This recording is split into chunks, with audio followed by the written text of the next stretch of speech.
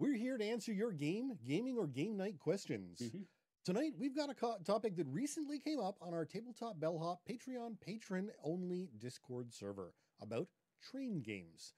That is, the topic of defining what exactly a train game is. Now, while this only recently came up on Discord, this is a topic that has popped up a number of times since we started the show, mainly when reviewing games, specific train games. Plus, many times before I was the tabletop bellhop, just in my gaming career and going to conventions and being a gamer involved in the community. For some reason, this is a popular recurring discussion or sometimes argument that the board game community seems to like to have over and over again. Like role-playing game edition wars and talking about what's better, Star Wars or Star Trek, or who wins a race between Superman and the Flash. We should point out that it does seem to be a matter of human nature. Mm. People feel more comfortable when they can speak in absolutes. Flash is the fastest person running on a solid surface. Star Trek is the far superior intellectual science fiction canon. No starting those arguments tonight on my part. We'll just let Sean have his own opinions. Now, before we get into our thoughts on the matter, what I did is I actually reached out as part of my research and asked people on social media, what do you think is a train game? What do you define as a train game? And I was actually surprised that most people were, I don't want to give away which side we're on yet, but I was surprised by the comments. We'll say that. So what we're going to do is share some of those comments on what people think we mean when saying a train game. So Ari Covert says, having played with expert train gamers, train game apparently means a combination of games with trains in them, pick up and deliver games, route building games, economic games where you can buy and sell stocks, and games where you move cubes on a map.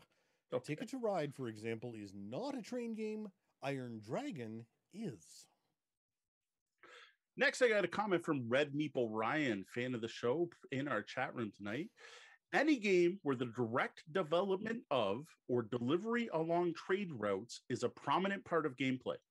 Games where financial speculation on routes and cargo are prominent are stock games. Now, Mike Tamonin says, if someone tried to entice me by telling me it was a train game and there wasn't a train involved somewhere, I'd be upset. Ticket to Ride, Last Spike, any of the 18XX games, any of the Mayfair Crayon games, but there's got to be a train in it. Mike Nathanachak notes, a train game is a game with trains, specifically locomotive ones. People are just lazy and want to use it as a shorthand for a particular type of game or combination of mechanisms. Now, I did ask for a definition of what combination of mechanisms, but I haven't heard back, at least at this point. Ian Borchardt says, a game with train tracks at a minimum. I do consider Rail Baron to be a train game. Tommy Ray, a game where the primary component, mechanism, or gameplay involves train or engine that rides on rails. B. Lynn says, a game with paths, tracks, that the players want to control for scoring. I like that one because that is completely different from everyone else's example. I actually like that there's a specific game that comes to mind for that definition, which I think is really interesting.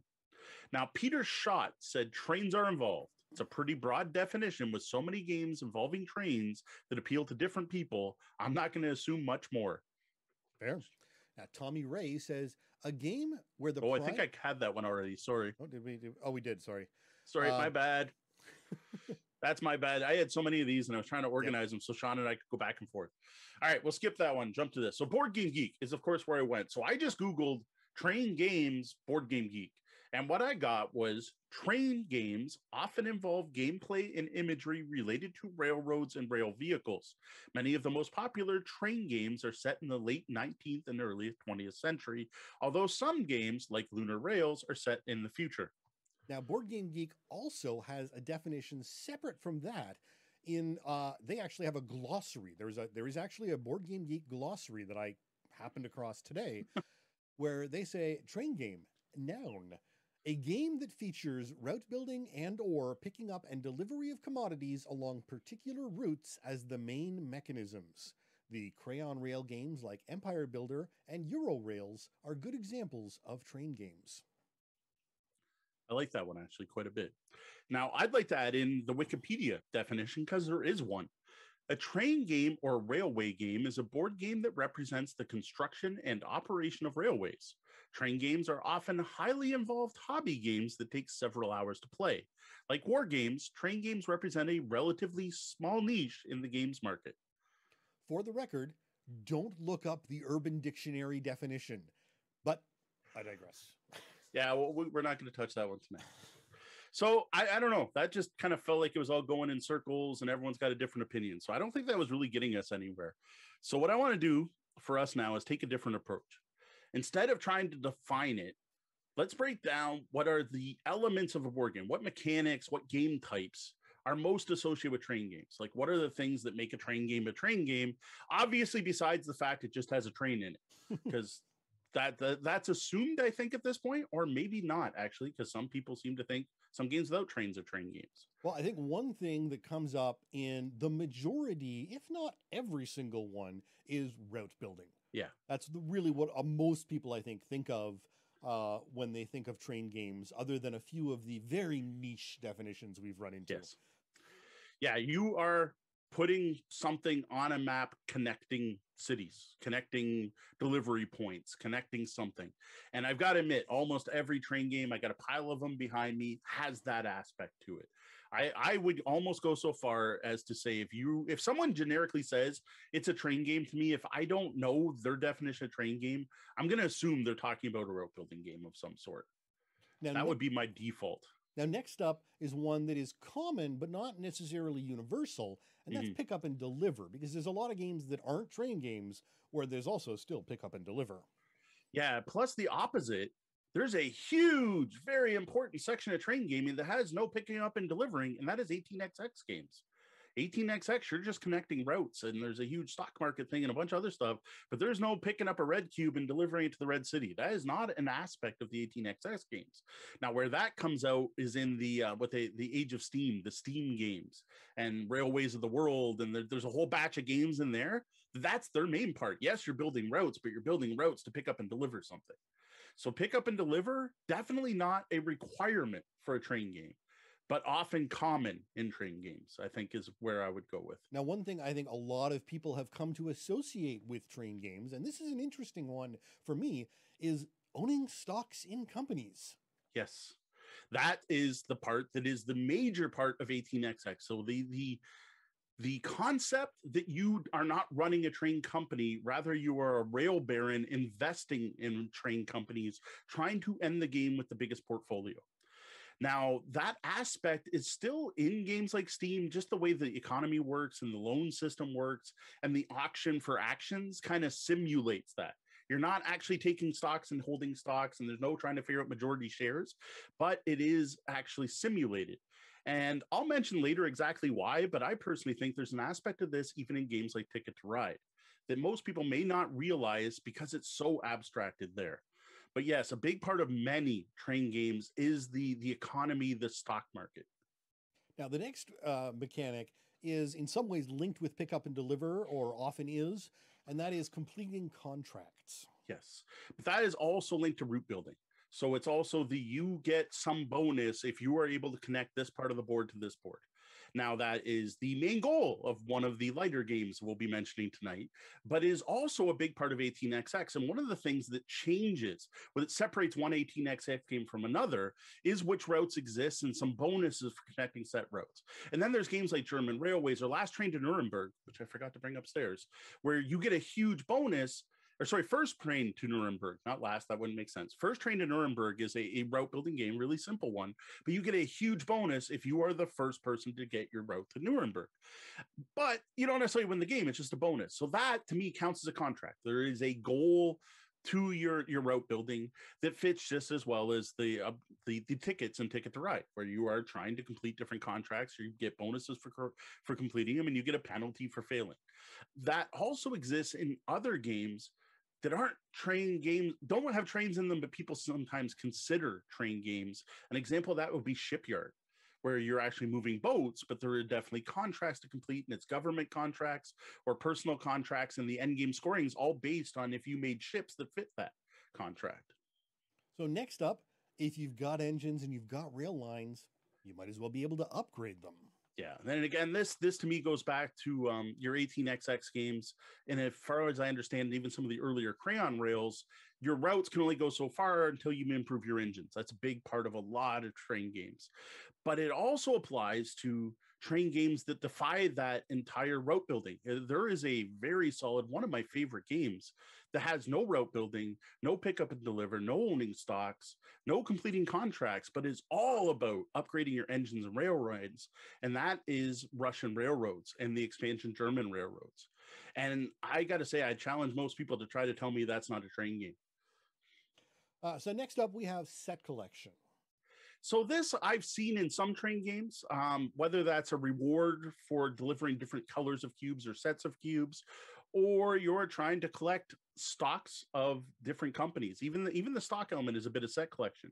Do you decide to collect stocks from all the different companies in play, or do you go for a huge majority stock in a single company? That's one aspect of it. And then, of course, there's the do I take all the red cards so I can play a big red route later in the game? All right, well, let's move on and we'll look at some of the main types of train games. All right, so most train gamers, talking about those heavy train gamers, seem to consider certain two types of games worthy of the name train game. The real train game grognards. And they tend to split them into two groups of main types of train games. And of course, we've mentioned multiple times already, but the 18xx games. These are epic, heavy, long games that use pretty much all of those mechanics we just went through. They incorporate to some amount, like definitely route building's a big part of it, and owning stocks is a huge part of it. The pickup and deliver, like I said, I think are in some of them, but it's not a standard for 18xx. But I have seen in other ones. Now, like I said, these are big. These are extremely popular to a very small crowd. Kind of like the war gamers who only play Starfleet battles.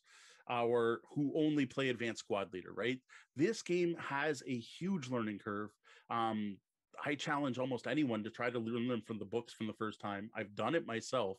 To me, 18xx games are so involved that they're almost need a verbal tradition. You almost need an 18xx expert to teach you to play.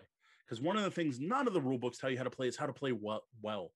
And putting a new player against experienced 18xx players is just a disaster. Because of all this, because of the learning curve, because of the thickness of the rule books, the complexity of the rules, the number of moving parts, the number of things you have to watch at once, the fact they're extremely cutthroat, they are not happy, friendly rail building games. They are not actually all that popular. There is a crowd that loves them, but not a big crowd. And so those are the 18xx series of games. And I should point this out because you know what? It took a long time before anyone pointed it out to me. The reason it's 18xx is 99% of these games are set in the 1800s because that was the age of rail when they were trying to make the Trans-American Railway and the Canadian Railway. All based off of 1829, I believe, was the original. So it was either 1829 or 1830. 1830 is the most well-known, but I think there might have been one before it. But like most of these games are like, you'll find 18 various numbers, but then you'll find other ones like 18 Chesapeake, which is set in a certain time. And there's 18 AZ, which I think takes a small section of Arizona. There are hundreds of these. For how small a market it is, there are a surprisingly large number of 18xx games. Now, the next big type of train game is the Crayon Rails. This is the predecessor to modern train games. And to be honest, the predecessor to almost every modern route building game. These did it first. Empire Builder is the most well-known, most famous, possibly the first one. I'll admit I didn't deep dive what was the first Crayon Rail game. But these are the stuff that my parents and my grandparents played. Like you're going back 60s and 70s train games here. And these are all about route building. You have a map of whatever area with a bunch of dots on it, and you literally use a crayon to draw your routes between the dots. Most of these don't have any goods to pick up. There's no stocks, though they do tend to feature a detailed economy of some type, like how many roads you can build or your bonus you get for making connections, how much it spends to go through difficult terrain or over a mountain and stuff like that. Interestingly, Empire Builder is the first, and I thought so. It's actually 1980. I could have sworn I read something about them in the 70s. So Well, BGG's list of Crayon games. okay, Let me put it. BGG's list of Crayon games shows Empire Builder as the first at 1980. interesting. But I don't I know. could have sworn it was 70s, or maybe it's based on something. Fair enough. All And right. the newest one being Martian Rails in 2009. Wow, that's actually newer than I thought. I've got a copy of Empire Builder. It's back there. I swear it was older than that. Like I remember it. Well, in 1980, I was only 5 years old, but I remember my dad playing it with friends for years. So Right. fair enough. Well, that is the Crayon Rails games. Yes. So those are the two big categories. Like in general, when you say train games, those are the two big ones. Now, most other train games fall somewhere on the scale of Crayon to 18xx, and to be honest, beyond that. So like think of visible light and how you got ultraviolet and you got infrared. It's kind of like that. There's Crayon Rails and 18xx, but technically you can kind of go past both of those. Now, Ticket to Ride is basically a simplified Crayon Rail, right? You're not using crayons, you're using little plastic trains, but it's basically a crayon rail game. Whereas Age of Steam and Railways of the World is kind of, it has the route building of crayon rails, but then it adds in auctions and pick up and deliver mechanics. So it's actually closer on the 18xx scale of train games. Now, there's even the deck building game Trains, which you want to divert from an 18xx game. You can't get much further away. But you know what? It's even got a lot of crayon rail elements because this is a deck building game that has a board, and some of your cards let you put cubes out onto hexes, and those cubes represent routes that you're building, and they give you end game scoring. So yeah, it's not what you'd initially think of when you think of an 18xx, but it is definitely a game themed about train that has crayon rail elements of connecting routes. And that's, I think, where we're starting to actually hone in on something here. I actually think our proper definition of train games may lie with any game derived from old crayon rail games, whether that's the 1980s Empire Builder or future ones. And this is where the argument that the train gamers like to use that Power Grid is a train game actually makes sense. Where normally I would argue this to my dying days, but Power Grid was based on Empire Builder. And the original prototype versions of Power Grid before they got out to market actually had the players using crayons to draw your connected power plants on the map. And it didn't matter if you had a map, it just mattered if you had the grid, the line, which is actually makes the game name make a little more sense than the modern one because all you were worried about was the power grid itself and not actually building individual factories. And to be honest, like it's almost the way most modern role-playing games are in some way inspired by and based on Dungeons and Dragons. And the same reason a lot of people call every role-playing game out there, to some people's chagrin, Dungeons and Dragons. But then the definition of a role playing game shouldn't be any game based on Dungeons and Dragons. Yes. And similarly, while maybe any game derived from Crayon Rail game is a train game, Mhm. there are definitely a number of train themed games out there that have nothing to do with that original system. And what about games derived from the original concept that have gone in different ways? Mhm. If you take Empire Builder and reskin it into a game about airplanes, is it a train game? To most train gamers, it is. That's the power grid argument, right? Like you are changing it, but you are still building routes or you are still owning stocks. And like looking even at that. So let's say I did want to go with crayon rails. Well, where's Russian railroads filling? I talked about that one earlier. There's no crayon, there's no rope building. You're still building tracks, you're still improving engines, you're actually going to cities, you're not delivering goods, but as you move through cities you get to upgrade them. Those are all huge aspects of 18xx games. But Russian Railroads has nothing in similar to a crayon rail game to me at all. Or Yardmaster, which is a drafting game where you're building your cargo train and selecting which cargo goes in. Or if you really want to stretch it, is Train of Thought, which is a word game with a train theme where you have little dry erase choo-choos where you're writing in the smoke. It's a party game. How does that fit? Or another one, I threw this one behind me because I'm like, it's got trains in it, Colt Express. It's a programmed movement train heist game that has a 3D train in it. Is that a train game? Or Rail Pass. It's a lightning quick game that plays in under 10 minutes. How do I compare a 10-minute game to a 10-hour 18xx game? And I even saw when we were discussing this a week or so ago, Mexican train game, the Dominoes game was listed as a train game. And that's, I mean, Yeah, you're out there. Yeah, I mean, that's really stretching it, but I've seen it defined as a train game. I will say, actually, Mexican Train does have one element that's similar to the 18X games where you don't necessarily own a route. You have to play a domino and you can add to other routes. Well, sorry, you do. You own your train, but if you can't match your own, you have to build someone else's route. So that's an element of those route building games that actually might fit in there. Now, I'm sure there's some gamers out there probably screaming at us right now, if they even listen to our show anymore, are screaming, those aren't train games. But I got to say, why not? Right? Like I said, Russian railroads, I'm building track, I'm upgrading engines, I'm founding towns, I'm improving them. It's all stuff in an 18X. Yardmaster, I'm building rail cars of different goods and values, and I'm going to get points on the load I can deliver at the end. No, I don't necessarily deliver, but it's got that theme of delivery. Rail Pass, it's a pick up and deliver game, and I almost want to say it's the most pure pick up and deliver game because you literally physically load a train, pick it up, and deliver it to another player, possibly even going through a train tunnel on the way to the other player. Like you do that, you pick it up and actually deliver the train. And I've even heard a number of people, a surprising number of people claim that Ticket to Ride isn't a trade game. I want to point this one out in particular because Ticket to Ride is actually about investing in different train companies through drafting cards of different colors and building routes to connect cities on the map to complete contracts. If instead of plastic trains, you had to use crayons to draw the routes, and the blue train cards were represented by B&O stock certificates, and the red train cards were represented by CH&O stock certificates, would those train gamers consider it a train game then? Because that's all it is a simplified theme.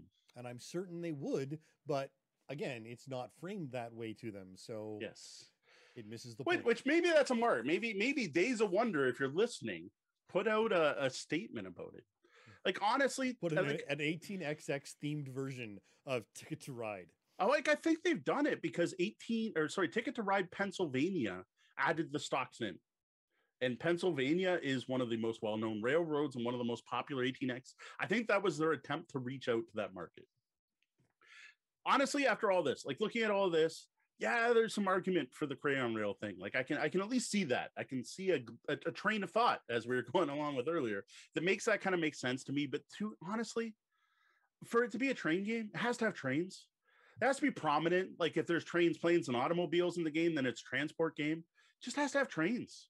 And how you use the trains doesn't matter as long as there's trains. Now, having train theme mechanics like the ones we mentioned earlier is going to give a train game more of a train theme and a train feeling, and it's gonna be more thematic. I don't think they're necessary. For me, for a game to be considered a train game, it needs trains in it. Well, similarly to the classic geek debates of who would win in a fight, the Hulk or Wolverine, I'm not sure there is a right answer here in regards to defining what a train game is. Different people seem to want and insist on the term train game meaning different things, and I think what we really need to ask is why. Now, here's where I'm going to go a little deep here. I am sorry to say that I think a big part of this is just people's egos. People like to feel special, and there's a segment of gamers that feel that the games they play somehow set themselves apart and somehow above other people. They don't want the big, heavy, thinky games they played compared to some mass market game you can buy at Walmart that you can bring home and play with your kids and your grandma. They want to hold on to that feeling of being special, and they're smart, and they play hard, difficult games, and they're part of Puffing Billy or the secret club, and only we really get what it means to play a real train game. And I've got to say, we're not usually explicit on this show, but that's total. The games you choose to play do not make you any more of a gamer than anyone else. And no game you play makes you a better person than someone else. The same arguments are used by people trying to say one way of eating, drinking, or anything else people do is better than another. People want to be special, superior, and don't like to have their understandings or beliefs challenged.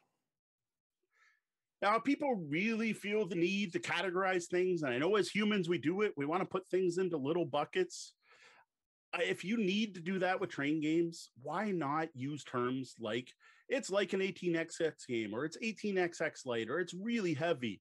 Or, it's similar to Age of Steam, or it uses a lot of Age of Steam mechanics. Or it's a family trend game, or this is a train game your kids would enjoy. Or it's a great gateway route building game, or an excellent pick up and deliver game that's a next step from Ticket to Ride. To me, all of those are way more useful instead of arguing over what should or shouldn't be a train game. Yeah, for us, train game is simply a game that features trains in it, and we're fans of all kinds of different train games, from the simple Ticket to Ride New York all the way up to 1830 railways and robber barons, and many games in between. Well, that's all for our discussion today on what we mean when we say train games.